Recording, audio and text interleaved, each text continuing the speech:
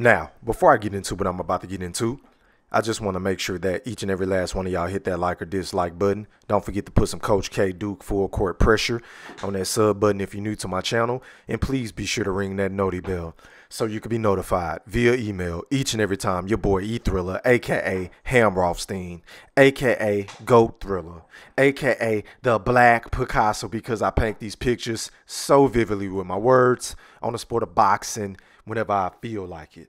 And once again, fight fans, ladies and gentlemen in the Wolf Pack, welcome back. Now, Teofimo Lopez, the nerve of you egotistical, narcissistic, delusional, disloyal, pompous, fucking little smuck. For you to come out and utter the words that came out of your mouth the other day in that little fucking interview that you did with whoever the case may be, for you to come out and shit on the great Bob Arum, the great Timothy Bradley, and the great Andre Ward, and on top of it all, using racial slurs towards black fighters just because you feel like Top Rank isn't giving you the shine that they once gave you, and for good reason. But if you haven't heard what Teofimo Lopez, the little fucking prick, this little fucking schmuck, had to say about ESPN, DJ E Thriller, roll that clip. At the fighters meeting, I dissed Andre Ward and Timothy Bradley in front of ESPN production and all of them for all their affiliation and corruption that they do. Yeah. What happened?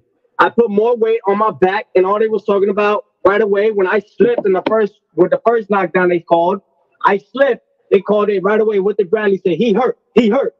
Mm-hmm. So I don't sugarcoat shit.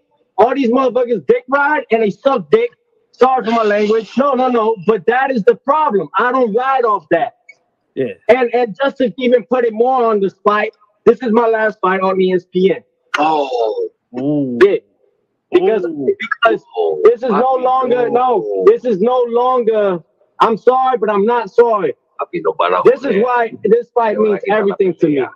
If they want the black fighters, they could keep them. I brought Bud Light to Top Rank. You see, Teofimo Lopez is caught up in this delusional state of thinking that he's the same guy. Teo, I don't know if you know this or not, my brother, but you got your ass kicked by George Kambosos. And the last time I checked, your last two performances were not that impressive. So I guess that's why he took exception to whatever Timothy Bradley, who can be brutally harsh with his constructive criticism of fighters. He's done it to several black fighters in the past, and I will have some examples for you here shortly. And Andre Ward, two Hall of Famers who has the right to criticize and critique your performances if they are lackluster or if they're phenomenal.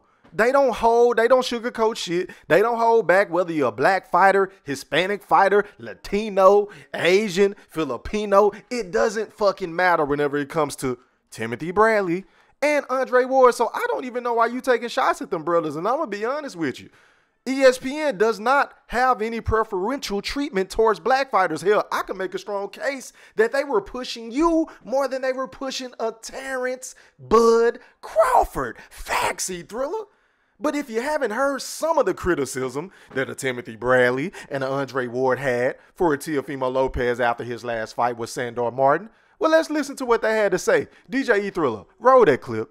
The game is 90% mental, man. I keep telling people's like, it's not. Yes, it is. It's 90% mental, bro. And when you're not mentally stable, bro, and you fight those demons, you literally have to talk to yourself over and over and over. And if you don't have people around you to keep control of that and help you manage that, bro, it's gonna be a problem. I said before the fight, I said, man, I speaking to this guy in the fighter meeting, I don't know who the hell I was speaking to. I have no clue who I was speaking. I was like, who is this kid? Like, I've been following this kid and I've been working his fights for the last 3.5 years. I'm like, this is a completely different person. I mean, all over the place. You know, I'm not gonna tell you what he said or what. I'm not gonna get into all that, but I can just tell that something's not right, man. And I'm like, yo, the battle's not with Martin tonight. The battle's with himself. I knew something was off. So he's either gonna look spectacular tonight, you know, and prove me wrong and my thoughts wrong, or he's gonna look terrible tonight, you know. And I thought he looked subpar tonight. It wasn't a terrible fight, but it wasn't his best performance. It wasn't what we all used to seeing, you know. I didn't have those type of expectations, but I thought it was going to be a little easier fight because he's the more superior athlete than a Martin. A few moments later. What's going on? How you doing, Tio? Look tonight, man. He didn't look great. He had some good moments, but Martin, he showed up, and he performed in a way that a lot of people didn't expect him to. It was a close fight, but Tio didn't look great. He didn't look great at all. Overall, how do you think his performance?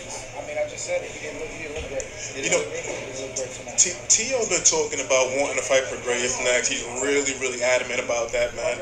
Yeah, Pro Gray. How do you do you think that should be next for him, or do you want to see him get a few more fights up before? I don't think it'll be next. I think that he's in line to fight for the BC or the IBF?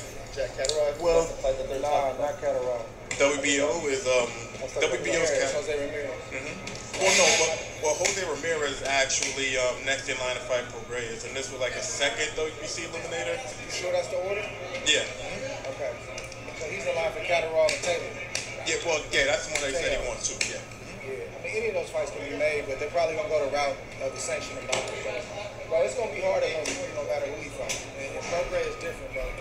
It's a reason that a lot of people don't say his name. It's a reason why he's overlooked. It's not because he's a bad fighter. He knows who he is. He's a dog. And when you sign to fight Pro Graves, you know what time it is. It's going to be a long night or a short night if you're not careful. Andre, what could have Teofimo done differently in this fight, facing Sandro Martin Southpaw? It looked like, Teofimo didn't land a lot of combinations in that fight. Just waiting around looking for one big shot. He's gifted, man, with natural explosiveness and quickness, but he's relying on that too much. And didn't use his jab tonight. He would just ball with it, pose, stand in front, and just try to load up with big shots. You got a guy that's experienced like Martin, he'll start to pick up that rhythm and start to counter like he did. So he didn't show the creativeness with his offense, the feints and footwork. He just didn't show. And some of that was Teo's fault, and some of that was what Martin did. So on the outside looking, then those 5 All right, so now that you heard some of the criticism that Timothy Bradley and Andre Ward had to say about Teofimo Lopez, you can kind of see why everything he said about those dudes and the black fighters at ESPN was totally uncalled for, and it was very fucking racist. And I'm going to take it a step further, man. I think the man is salty.